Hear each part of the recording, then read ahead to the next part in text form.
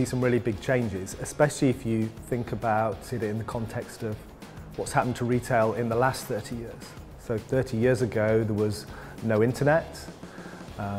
Retailers used to have to go around the store and price sticker every single item so you knew what price it was.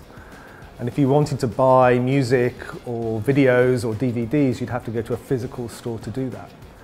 So if you think forward 30 years in the future, we're going to see some really seismic changes in retail.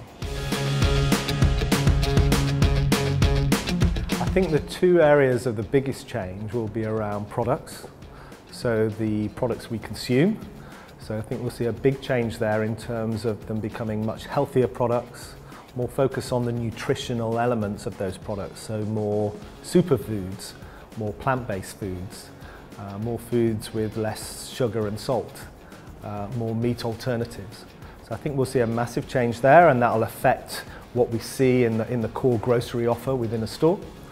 And the second area of change I think we'll see a lot of disruption is in the types of channels and the way consumers interact with retailers and brands. So we'll still have physical stores, but they'll change in nature. So there'll probably be no cashiers and checkouts. The types of items they stock will be different. Online will probably become about 30 to 40% of the grocery channel sales. And the way consumers order will be more through some of the new innovations we're seeing now, like voice and virtual reality, rather than necessarily going to a website and clicking on it.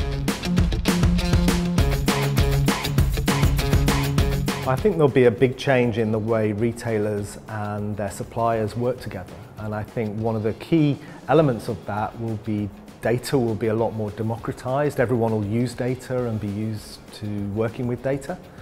And also the use of data science really at the heart of optimizing processes such as trade planning, pricing, assortment.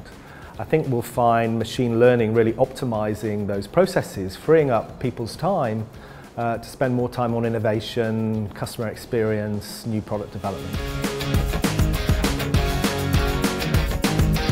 Consumers will still be very focused on value, be it value in terms of pricing, quality, convenience. So the retailers that will be successful will be those that still continue to be obsessed about delivering value to customers every day. That's not going to change.